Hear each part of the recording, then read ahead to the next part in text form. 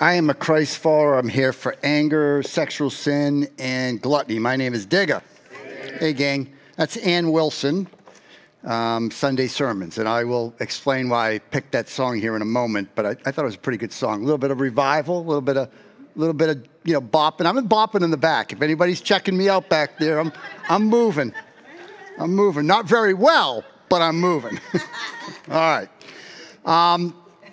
So 2 weeks ago, we started the spiritual inventory, and we talked about shortcomings, and the purpose of these two lessons, Spiritual Inventory 1 and 2, is to help you complete these inventory sheets. Many of you are in a step study right now and are working through these inventory sheets, and probably, if not about to discuss these with your sponsor, you're probably getting pretty close to doing that. I know my group, I've given them until June 21st to go ahead and complete this so we can move into the next principle, which would be, before we start principle 6, that's required.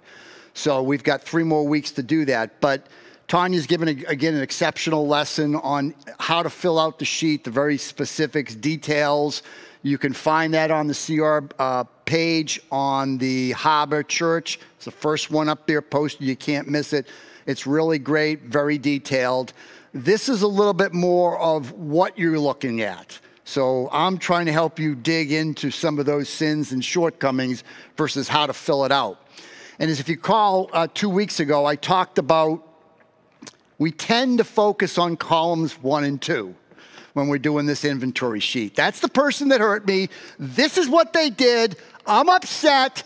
I'm going to forgive the person because I have to, but right now I'm upset, right? That's really what we're doing in that inventory sheet. Somebody has hurt us, and that's all cool, and you got to do that. You got to forgive, okay? Forgiveness should be instant. Anybody that's been doing this Christian thing for a while knows forgiveness is instant. I'm not going to steal Tanya's thunder on the forgiveness lesson because she gives an exceptional lesson on forgiveness, but forgiveness is supposed to be instant. Now, again, I'm up here, I'm telling you what should be done, again, realizing, I'm pointing at myself, this is sometimes very difficult to do. It is sometimes very difficult to forgive people, okay? So here's what I would say. Forgiveness is supposed to be instant. Trust, and again, this is a Tanya thing, but trust is earned. There's a difference, right? So you got to forgive. God says you got to forgive, and if you don't forgive, there's a lot of issues with that, right? Maybe the trust needs to be earned, and it will take a little longer. So don't get freaked out about this, but get through column 1 and 2 quickly, because when you're getting into principle 5, it's going to be columns 3 through 5 that you're going to focus on. And then when we get into principle 6, it'll be columns 1 and 5. But 3 through 5 are really where the meat is for principle 5. So before we move on, we've got to have good inventory sheets. So that's what this is about. All right. So we're going to go through principle 4, step 4. This is the last principle 4, step 4. There was 5 lessons. Somebody's out there counting. I know you folks. Somebody's out there counting going, this is the 5th lesson of 5. And we've got 2 more to go in principle 4. We're going to do the confess and then the admit lesson here in a few weeks. And then we're going to be done with principle 4. We're moving on to principle 5. Thank God, because principle 4 takes a really long time. And it is a tough principle, filling out the inventory sheets and then sitting down with your sponsor. But again, so paramount to your growth and recovery. So again, we need to do it. All right, principle 4, openly examine and confess my faults to myself, to God, and to someone I trust. Happy are the pure at heart, Matthew 5:8. Step 4, we made a searching and fearless moral inventory of ourselves and the scripture that's associated with us. Let us examine our ways and test them, and let us return to the Lord. That's Lamentations 3:40. So 2 weeks ago, we did the first shortcomings, sins, whatever we wanted to talk, how you ever want to say that, what we were looking at. We talked about, if you remember, relationship with others. I focused on resentment. That's one of my big issues way back when. Second one was priorities. We talked about, is God really the priority in your life? I think I said he's in my top 3. I'm working him up, but right now he's in my top 3. I'm just being very candid with you. Again, just looking at my life, probably not top of the list. Alex, again, I apologize. Alex knows why. I might have dropped the four-letter word in here earlier today, and I apologize profusely, Alex. Still have a potty mouth like naval people. Unbelievable. You Navy folks. Then the next one we talked about was attitude. We talked about a gratitude of attitude. Really important to do when all the craziness is going around you. I've always used what Dave says, gaze at God's, glance at the problem. If we do that, boy, we're going to be okay. But it's really difficult. And I know some of you are going through some really difficult things. Again, one of the reasons I selected the song, I thought she did a really good job talking about, hey, we go through a lot of hardships in life, but I'm going to remember that God loves me. You just go back to that. Every time you're going through a challenge, God loves me. He is going to get me through this. He's told me he's going to do this. And I'm going to get to this a little bit more. I'm going to talk about this. My Bible is a little tattered, but I'm going to talk a little bit about that here when we get to that. All right. So, and then the last one that we talked about was the, what was the fourth one? Bob, what was the fourth one we talked about? Help me out here, dear. Do you remember? No, I don't remember either, so that's all right. I'll look it up. It's tough to get old. And it was only 4. Integrity. Integrity. Very important, integrity. We talked about this. You got to be transparent in your recovery, and you need to make sure that we're being honest with each other. Some of us are still holding on to secrets. I kept a secret from my wife today, snuck a cigar. Shouldn't have done that. Felt bad after it. Not shame. I'm going to talk a little bit about shame tonight, but I did feel a little guilty. Probably going to have to tell her. I'm not really looking forward to that. But the secret's going to sit on me, and that's not going to be good. So I'd rather experience her wrath now than just having that sit on my shoulders for days and then confessing. And then what's the purpose? I went through that pain and agony for 5 days, and I could have just gotten over. Rip the Band-Aid off. Confess it. All right. So we're going to talk about 4 more tonight. And then we'll be done with this, and then we'll be moving on and get into confess and admit. Okay, the first one, mind, your mind. Let me read the scripture that's associated with your mind. I think it's really good. Oh, what did I? Oh, boy. Okay. I'm not as prepared as I usually am here. I had something here. Oh, boy. Can I have a, well, thanks. Thank you.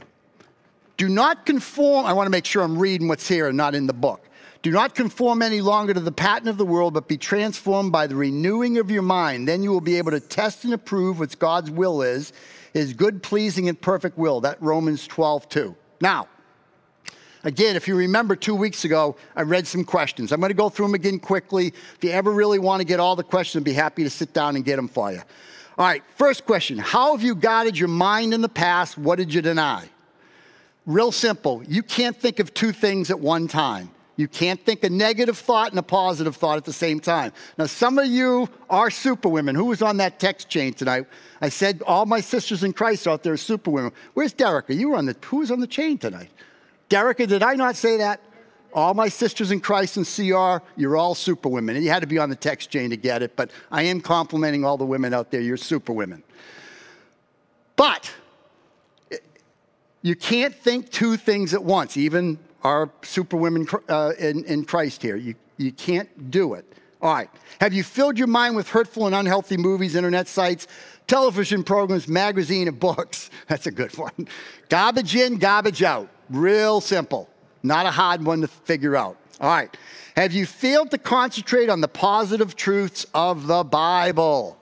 That's the one I want to talk about. Look. Some of us have been told lies our whole lives. You're not worthy. You're not smart enough. You're not pretty enough. Go on and on and on. You get it. Again, you know some of the things that you've heard in your life. Those are all lies. I chose tonight the song by Ann Wilson because she said in there, and she says it really well, and it's a famous Bible. I'm not going to call it a fable. It's not the right term, but a Bible. It's not a verse, but it's something that we learned very early on in Sunday school. Jesus loves me, this I know, because the Bible tells me so. It's a song. Thank you. All right. I went to Catholic CCD. We didn't have that. That was not part of our CCD training. Anybody that's Catholic knows that. Bob's a Catholic. You Catholic? Yep. Oh, I love, we're Catholics. There you go. I'm a Catholic. You saying that?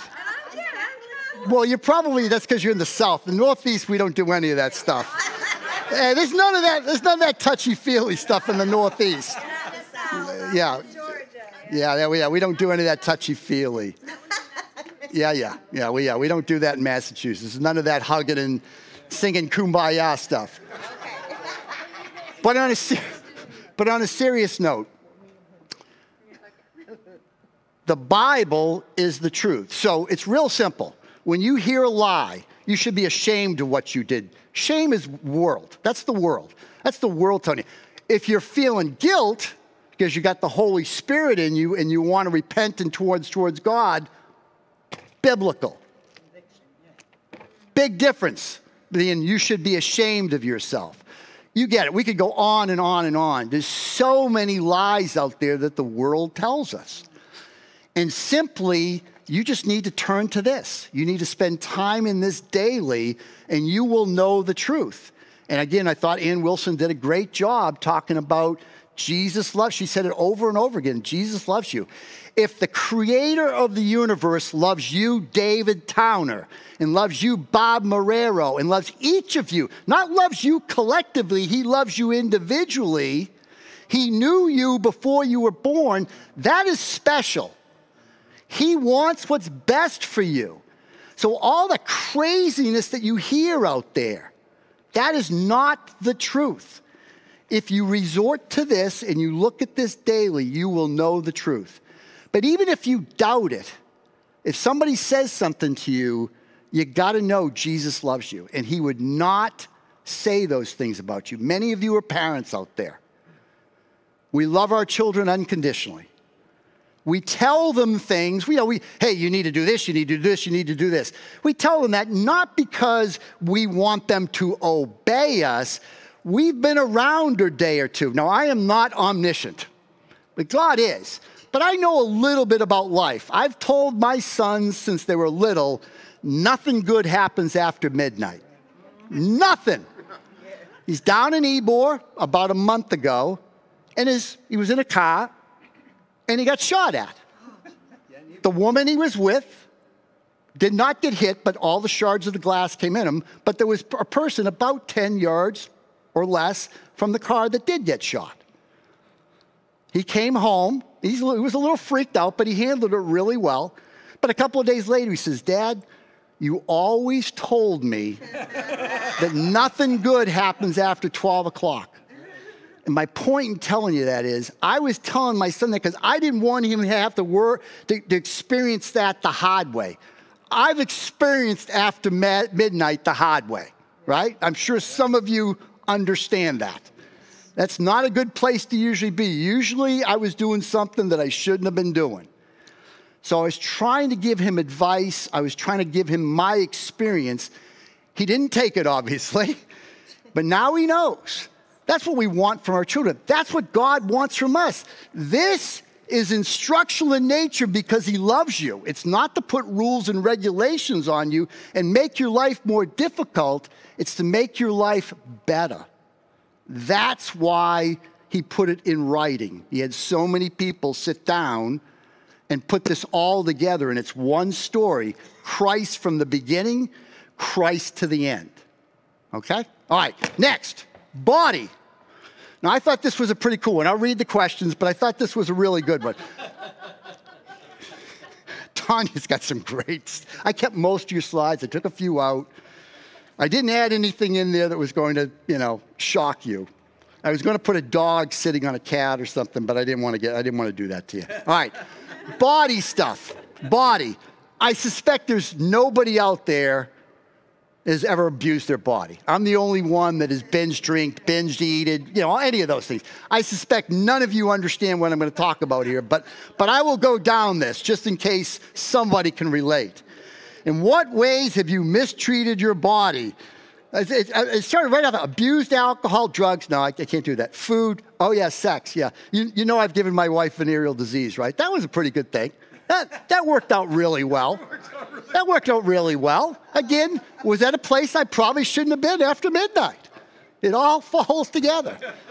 All right? Again, so what have you done to mistreat your body? Again, like I said, hey, it's right here in the book. What activities or habits cause you harm or cause harm to your physical health? Like I said, I'm reading this going, why does she give me these lessons? They're killing me. They're killing me. Here's the thing. I wanted to read something for you. Let me see if I can find it because I've been struggling there tonight with finding. Oh, there it is. It's in the Bible. All right.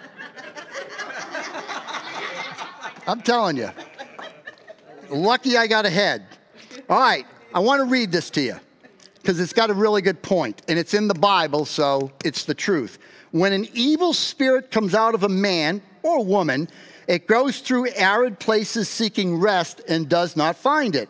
Then it says, I will return to the house I left. When it arrives, it finds the house unoccupied, swept clean, and put in order. Then it goes and takes with it 7 other spirits more wicked than itself, and they go in and live there. And the final condition of that man is he's worse than he was in the beginning. Now, you've heard us say this a bunch of times out here. Look, many of us have abused our bodies, drugs, alcohol, sex, food, whatever it might be. If you want to stop those things, you have to replace those with positive things. Working out, walking, Bible, attend a meeting, you get it. You cannot just let it go. Again, I learned this the hard way. I got rid of a bad habit and then picked up binge eating because I did not replace it with bed. I didn't change anything. I just stopped being an angry dude, yelling at people, jumping at people at work. I didn't stop doing that. It was really a good thing, but I didn't replace it with anything good. I kept my life going, and I ended up being a binge eater for a very long time. You got to replace the bad habits with good habits. Or more likely, you're going to have more worse habits than you started with. Again, that's why I'm still here. I keep coming up here and I keep throwing up things. Nobody has ever said, Digger, that sounds like a new list. Yeah, because I don't keep replacing all the bad habits with good habits. That's what we have to do.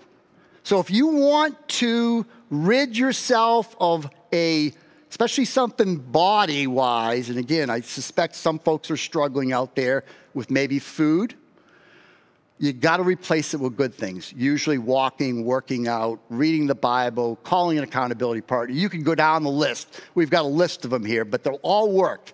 It's a lot better than binge eating or whatever the eating disorder might be. And again, I sit up here, gluttony. I'm still struggling with that. I don't binge eat often anymore, but I'm more gluttonous now.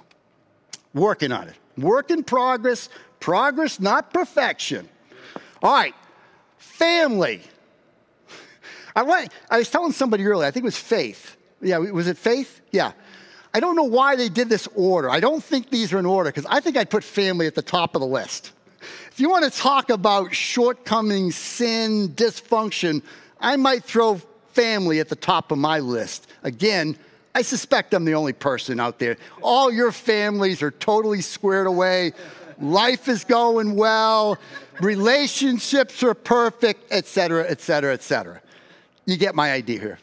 Family should be, to me, it should have been number 1 on the list, but I don't think they put these in any particular order, and I'm doing them in the order the book says, but I would throw family first. Have you mistreated anyone in your family? How? Thank you, Tanya, again for giving me this lesson. Why I came to CR. Against whom in your family do you have a resentment? Again, I'm doing 3 new inventory sheets. Just 3. I've been doing this 9 years. I've done 5-step studies. I got a lot of inventory sheets. I tweak most of them, but usually every step study I come up with a couple of new ones. I got 3, all family. Everyone. That was Jack Nicholson, by the way, Roger. It was a terrible, terrible, terrible imitation of Jack Nicholson, or of Roger, for that matter. But really, I got 3 family members. Now, I know a few people. I'm not the most friendly person in the world. Don't like hugging. You guys know the stories. But all my inventory sheets, 3 family members. And by the way, 3 different family members. Never been on my family member list. So my wife is not going to be on this. She was on the first or second list. I owed her a few amends. She might have been the first or second inventory sheet. Kids were probably there too. But these are 3 different people in my family. Family is a tough, tough thing. Look, it just, to whom do you owe amends? Column 5. What is the family secret that you've been denying? Again, I suspect I'm not the only one out there that has family secrets. I just told you one tonight. I'm not sure why I told you all before I told my bride, but I did.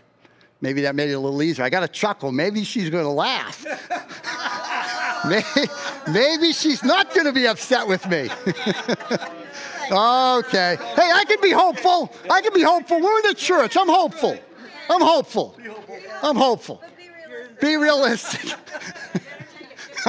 I'm in deep, deep trouble. But if you got a family secret, we're better to talk about it in a place that is confidential, anonymous. You can trust the people here, and you can get those out. The first secret that I told in Celebrate Recovery with my first group was a hard one to tell. So my dad was in the mafia. So just in case some of you don't know, Dave knows this. My dad was in the mafia. I had an interesting childhood. It took a while for me to understand that, but it did finally get to me. Tanya kept bouncing off my head, but my dad was in the mafia. That, you can imagine, was a little bit of an interesting childhood at times. So, and that's the truth. As you know, I'd never get up here and lie. So there's some few interesting experiences in my childhood, but it is what it is.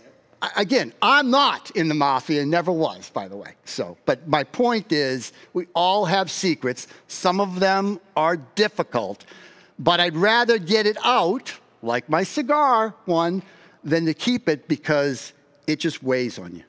You can't carry that burden. You got to let it go, and what better place to do it than here? All right, lastly, the church. I love this one. Everybody knows the story. I think I've told this a bunch of times, but there are a few new people out here, so I always like to tell this story. I'm sorry, let me read the questions. Have you been faithful to your church in the past? Have you been critical instead of active? Have you discouraged your family's support of their church? I did that last one. And I'm going to talk about that. But again, I picked the Ann Wilson song because I thought she said it real, the devil can take me out of the church, but you cannot take the church out of me. And that is so true. At the time, back in 2005, I had 2 young children. I had an older child that was in college. And I was trying to be the spiritual leader of my family and doing a really terrible job. I was not going to the Catholic church. It was local. We tried a couple of the Catholic churches. Didn't work out. So we just stopped going to church. And I thought, okay, and I've been going to church my whole life. But I stopped going. My wife decides she wants to go to this church about a mile down the street called Open Water. It's a non-denominational church. I'm not walking into non-denominational church. I'm a Catholic. God might strike me down. He might smite me. You know what smite is, right? He might smite my butt walking into a non-denominational church. So I was staying out. I stayed out for 3.5 months. My wife and my 2 little children went to church a mile down the street every Sunday. I think they were going back then at 11 because that's when the kids went to the group. We had 2 services back then. And for 3.5 months, I didn't go. And by the way, I kept telling her, this is wrong. You shouldn't be going to this church. It's non-denominational. We're Catholics. I don't know what they're doing down there, but I can't go. It's true story. It's true story. So in January of 2006, and I have a purpose for telling you this. Some of you have heard this, but in January of 2006, I came to this church. And again, things didn't get a whole lot better for me. I got this guy outside right in front of the church here. He's got this jacket on. It's all patched. There's patches all over it. I'm sitting there with my wife. I'm going, who the hell is this guy? Oh, that's the pastor. Oh, boy. Oh, boy. I almost got in the car and left. I come into the church, Billy Brown's up here singing. I don't know what the heck they were singing, but it was not a hymn. It was not a hymn. They were singing all kinds of stuff I had never heard of. I didn't know anything about the Joy FM back then. They were singing these Christian songs. What the heck? And then they've got a TV up here, and there's a TV show called The Lost. Remember The Lost? Any of you that are old like me, Lost is on the TV. I'm thinking to myself, I am definitely in the wrong place, and I am going to be smitten or smited or whatever the word is. I tell you that for a reason. One, I highly discouraged from my wife from doing what Christ was leading her to do. And the second thing is, one of the seminal moments in my life was walking into that church in January of 2006. So, if you are not in a church, I highly encourage you to get into community. It will change your life. Your relationship with Christ is always going to be this way. But to do this, and again, Dave remembers me. You think I'm weird now and unfriendly. Like I said, there were empty rows around me back then. It was, again, this is a community. And I don't say it enough, but I love you guys. I would not come on Tuesday nights to hear if I didn't love you guys. And I didn't love this church, and I didn't love Dave and Tanya. Air hugs, yeah. Yes, keep your air hugs there. As long as they don't become physical hugs, we're good. There's a reason. You all know, I've told you the story, right? Why I don't hug. No. All right, well. Yeah, Tell them in the heart. I'm going to keep that a secret. All right. Another one. Yeah. All right. But ask my wife. Church is so important. And if you are struggling with your church right now, or you've got something, we're a church. And there ain't a better church out there. I've been doing church my whole life. I went to church every day in college. Again, if you know Catholic, every Mass, it was 6 o'clock in the morning we went to church. Never found a better church. So go to church. All right. So I'm going to wrap it up. You're going to do your inventory sheets. Some things you need to remember. One, you got to do it in conjunction with your sponsor. The first time you sit down to do that inventory sheet, or actually any time you sit down to do that inventory sheet, I recommend you reach out to your sponsor. If you've been doing multiple years of this, then maybe you only meet with the sponsor before you do it the first time, if you will, before you do your first sheet. But I highly encourage, especially some of you folks that are new out there, have not done these inventory sheets before, get with your sponsor first, sit with that person, have them pray over you, ask them questions. Get out of your head on this. Write the answers, the sheet down laterally, go across the sheet. Again, there's no right or wrong answer. There's your answer. All right? Secondly, keep it balanced. Please keep it balanced. I always tell my folks, turn the sheet over. Okay, so my dad did this to me, blah, blah, blah. Turn the sheet over. What did my dad do nicely? Write those things down. You got to make sure that you end on a positive note. Don't let the last thing you write down is something that either you did to somebody or somebody did something to you. End on a positive note, and that will help. And then, obviously, stop and pray. Lastly, memorize Isaiah 1:18. No matter how deep the stain of your sins, I can take it out and make you as clean as freshly fallen snow. You're forgiven. You're not going to sit down to confess and ask for your sponsors or accountability's forgiveness. This is about you admitting to that individual so you can be healed, which is step 5. And that's what we're going to be moving on to in 2 weeks. 3 weeks. June 21st will be our next lesson. Next week's a testimony. Remember, the 14th, we won't be here. On the 21st, we'll be doing Principle 4, Step 5. And there's it's nothing more important when we start praying for each other and we can heal. James 5:16, right? That's where this is going. Again, it's a very logical beatitude, straight through. At the end, you'll experience the miracle that some of us experienced. So, all right, we're going to do the serenity prayer and then go to share groups.